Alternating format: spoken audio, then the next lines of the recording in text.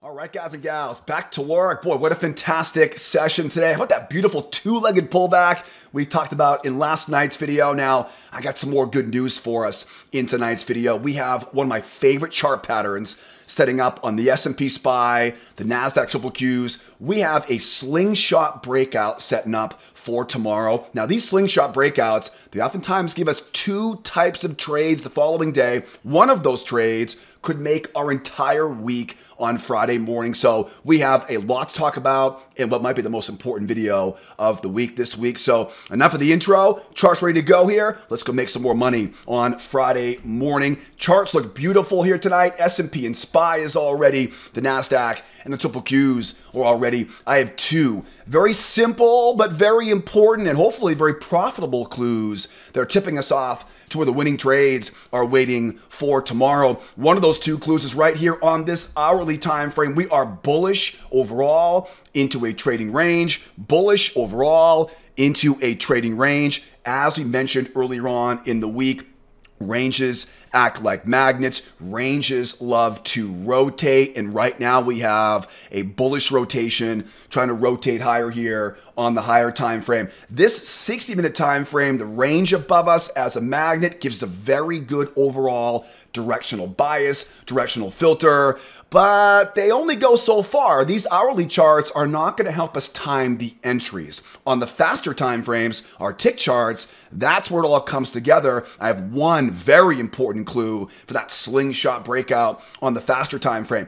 Before we talk about that though, let's check schedule for tomorrow because boy, there are four things on my mind for tomorrow. First things first, durable goods orders, 8:30 Eastern time. Second is the consumer sentiment number at 10 o'clock. Don't be sleeping on that consumer sentiment number at 10 o'clock on Friday. Third thing is tomorrow is a Friday. I always try to get in as early as I can and leave a runner on a Friday. Fridays love to run. And the fourth thing on my mind for tomorrow is for next week. Next week is one of the biggest weeks of the month. We have the end of the month, non-farm payrolls, personal income, a ton of Mag 7 earnings reports next week. So don't be surprised if the markets are a bit squirrely into the afternoon tomorrow afternoon. So durable goods, consumer sentiment, Friday mindset early in, leave a runner, and hopefully that big week we have tomorrow or next week won't cloud these markets up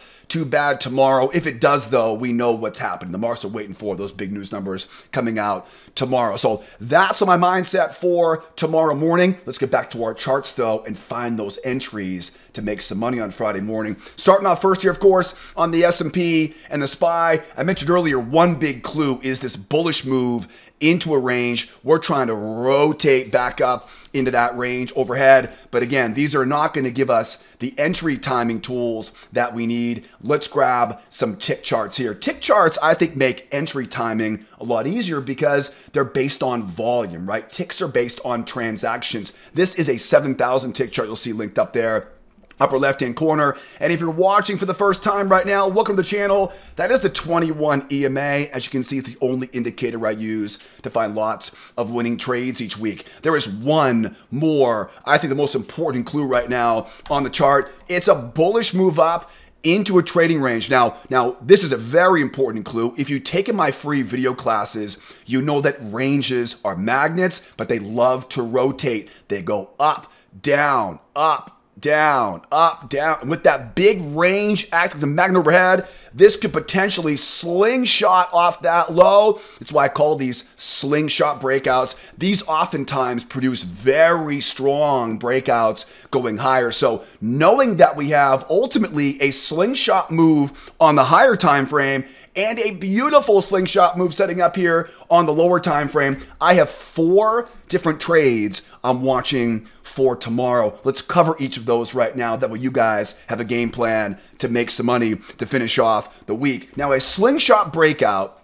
I mentioned earlier, really gives us two types of trades. The second one is the one that really has the potential to make our entire week. As this thing kind of slingshots off of that low, what we look for is separation off the moving average, a higher high in price, and a bear trap entry going higher. These are buying relatively high, so it's very important that we first get that separation off the moving average. Separation is strength. Separation off the moving average, higher high in price, a nice strong green candle closing above that 21 EMA. In the free video course, I call these trap patterns. This, of course, is a bear trap pattern. Now, watch very closely right now. The size of that breakout leg is a measuring leg.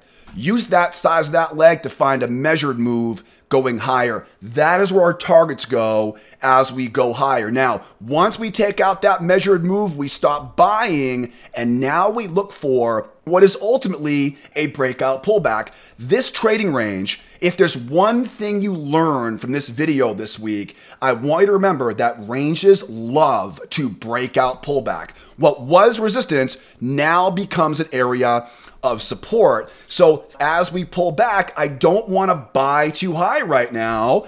And to do that now, I want to look for a two-legged pullback. Now, boy, did we get a good example of that big move up. Two-legged pullback. If you watched last night's video, you know what I'm talking about with that one, right? So the same situation. Think about a measured move as it pulls back. Ideally, if we're lucky, it'll line up right around those prior highs right there. Now, you know me. I'm not going to pick a bottom on this, right? I'm not going to blindly buy that pullback. What I'll do is I'll look for a way to trap in some sellers. Let those bears try once to go lower. Let them try twice. Why twice? Because now I've got you trapped. You see, if you're short right here and your stops get hit, what happens? Those bears stop losses trigger buy orders and the market will snap up and run higher. Now, very important here. The market wants to go back and take out that big high. As we make our way back to that high, we're going to add to our winners. And to do that, we're going to use another bear traps. Remember, separation of moving average, higher high in price, move just below that low amount of space on this one you can see here, but a bear trap combination going higher. So trade number 1 of 4 trades for tomorrow. As we go higher, it's that bear trap separation. And heads up on this, I usually go a half size or a quarter size on this one because, again, you are buying relatively high, and make sure you've got good separation off that moving average. That's the first one. Mark that measured move. Don't buy high, buy nice and low. Get that one leg, two leg, trap the bears in. It's a failure pattern like I teach in the free video course. And remember, if you want to make more money, don't trade more often. Add to your winners. It's that bear trap add-on, target a course, back up to retest the high. That's 1 of 4 trades I'm watching for tomorrow. Second trade for tomorrow, ranges. Ranges, the best trades in ranges are always going to happen around the edges of the range. If I'm wrong about the breakout pullback on this, my next favorite trade, of course, is a run lower, looking for bear traps down below this low. Now, when I say bear traps on this, what I'm really talking about here is I'd like to use that same failure into trap combination. Don't pick the bottom here. Look for the bears to come in. 1, 2, trap those bears in, use their stops to fuel the move going higher. It's that failure, separation, that higher high in price, and that bear trap add-on from there. Now remember, ranges love to rotate. So if we do get below these lows, really anywhere down here, even off that low right there, anywhere down here, think about the rotation. Measure the amount below, measure the amount above. Remember, tomorrow's a Friday. Leave a little piece of that trade to run because Fridays, they love to run here. That's the second trade of 4 trades for tomorrow. The third trade here, we may not get that big of a deep pullback here. This channel coming up off these lows, right? It's that channel right there. This sets up for a great spot for a bear trap entry off of that low. What I'll do is, because in this scenario, you're buying relatively high, and again, the best trades in these examples, they almost always come below those lows. What I'll do is I'll take a little bit of caution on this and look for what would ultimately be a 2-try trap. Bears once, bears twice. I want to get underneath that low and buy as low as I can. This one is a bit of a technical type of trade setup. We cover more of that inside the free video course. That is the third of 4 trades I'm watching for tomorrow. Now I have one more favorite setup for tomorrow. Before we talk about that though, let's slow down for a second because we've covered a lot of good entries so far in this video. I know most of you guys watching right now, you know these patterns. You're making money with bear traps and two-legged pullbacks. You guys know this already. But if you're watching for the first time right now, this might be a brand new language for you, a brand new strategy. I do look at things a bit differently here on this YouTube video. So don't you worry though, I teach the entire roadmap. I have a ton of examples of bear traps, failure patterns, breakout pullback patterns. I teach so much more of this in our free video classes. I'll put a link up top here for you. Don't you worry. Upper right-hand corner, grab that link that popped up there and take that free trading course because the strategy I teach in that short video series will teach you a simple trick we use in our members trade room that tells us where the winning trades are going to be each morning. More importantly, I want to teach you my 4 favorite entry patterns, help you time better entries, make a lot more money each day. Guys, the markets are way too good right now not to be making consistent profits. If you're tired of missing the best entries, if you've lost your confidence in your current trading strategy, again, hit that link that popped up. Take that free video course. Everyone loves all the trade examples and examples of setups I include in that free video course. It is perfect for someone who's serious about making money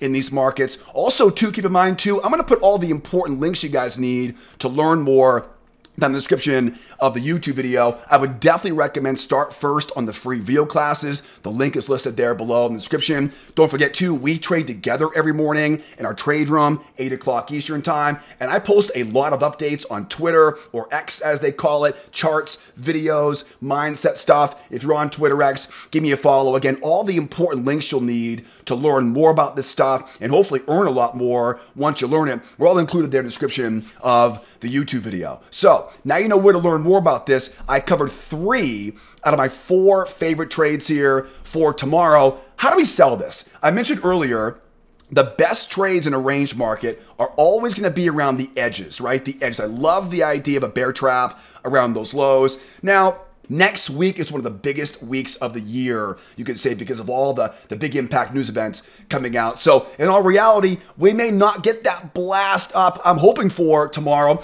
What if we run up here? How could I sell this back down again? Because don't ranges love to rotate? They do. The challenge is we're bullish overall on the higher time frame, and we're bullish as we rotate off of this low. I mentioned earlier, I would love to get that run going higher, get some separation off the moving average and go higher, right? That sets up for a bear trap going higher. But what if we make our way higher here? What if the buyers try to get going once? What if they pull back and try again? This is where I can use what I call a crown reversal. It's a very simple but very specific type of entry pattern. It's a lower low in price. It's basically buyers once, buyers twice. And the reason why we do that is because now all those buyers, their stops are sitting right there. If you're long and you get stopped out of a long trade, what happens? You short your way, you sell your way out of that long position. Now on this one, I want to make sure I get a nice strong red candle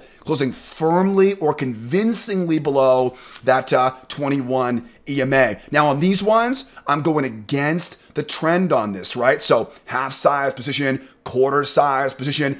If I'm not making money yet, consistently going with the trend, this might be a 0 size position for some of the rookies out there watching here this evening. That is one, again, kind of the 4th and final trade, again, around the edges of that range. Now, a slight variation of this, we oftentimes will run up, get kicked back down, and begin to grind back down. If it starts grinding back lower, don't forget those grinder moves. Market trembling off that low, up off that high, look left, and as we always say, right, don't miss that first test is the best test off the high of that channel. You know where the market wants to go at that point. Mark off the high, mark off the low, leave that runner. And remember, if we wind up all the way back to that low, this is definitely not a reversal, this is a gift to the buyers down here. Trap those bears in once, twice. Don't pick those bottoms. Don't be acting all rookie mistake on that, picking tops and bottoms. Squeeze those stops running higher. Remember, as it goes higher here, it's always going to be that bear trap add-on as it rotates. In our trade room, we always say failures at the edges, traps as it rotates. Failure patterns around the edges, traps as it rotates. Failures at the edges, traps as it rotates. Remember, trading is a lot of repetition over and over again. So 4 of my favorite trades here on the S&P, the Slingshot Breakout, the crown reversals, and of course the shallow bear traps. Now, how about some NASDAQ? I have a couple variations I want to talk about here on the NASDAQ because we know my favorite trades for tomorrow, but you know the markets, they sometimes throw some curveballs on us. So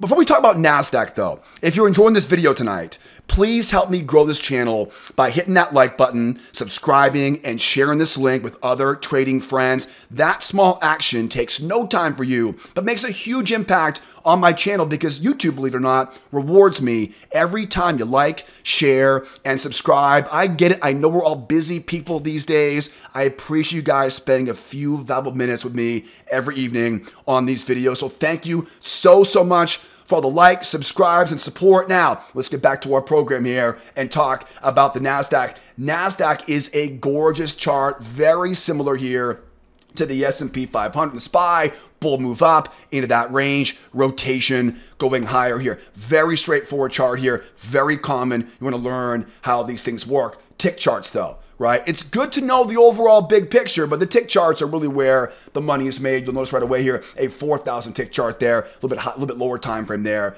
on the NASDAQ because NASDAQ is lower volume than the S&P is. Look at that beautiful chart. Bull move up into a trading range. Again, think about this, right? Amount above, amount below. We're rotating back and forth here. And now the NASDAQ now is trying to slingshot breakout, going higher here. You'll notice the NASDAQ is quite contained right now, quite consolidated. That's because we have all those big Mag 7 earnings reports next week. Now, a lot of this is the same thing we talked about earlier on the S&P, right? I love the idea of that slingshot breakout, right? As it goes higher, look for that separation off the moving average, right? Higher high in price, separation, same idea here, right? That's your bear trap combination or that bear trap as it goes higher. Measured move is used for your targets. Then we look left, get below that moving average, get that two-legged pullback. Think about that measured move. As we always say, ideally, it'll line up with one of these levels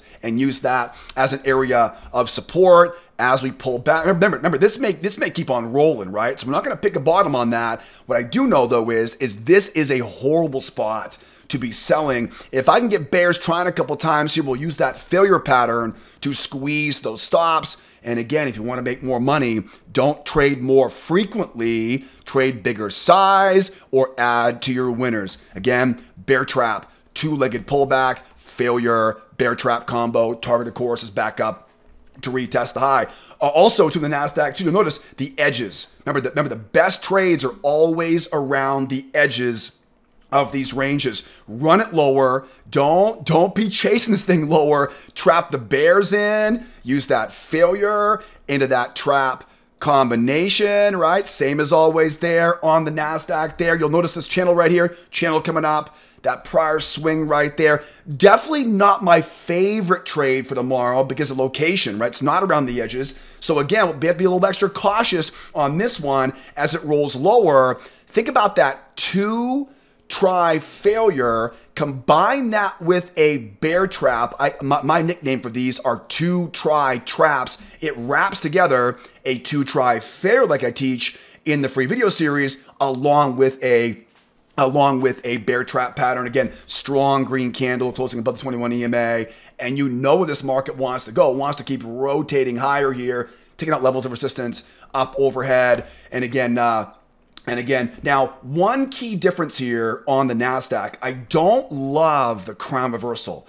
On the S&P sets up nicely right now for a crown reversal, right? The S&P sets up nicely for a possible crown reversal bull trap off the high. In our trade room, we always try to avoid trades selling if it starts to grind going higher. So one key difference here on the NASDAQ is I don't like the crown reversal on the NASDAQ as much as I like on the S&P, just because you can see we're kind of grinding up right now. There's not much separation away from the moving average. So I don't love that crown reversal. One variation though that I do want to remind you about for tomorrow is we've got that big move lower that we saw late yesterday afternoon. We talked about this last night, right? The bears, they may try to make a run back to retest that low. Again, we got big news coming out next week. Things might get a bit squirrely late in the session tomorrow morning. And this applies to the S&P and the NASDAQ. If this thing makes a really sharp run lower,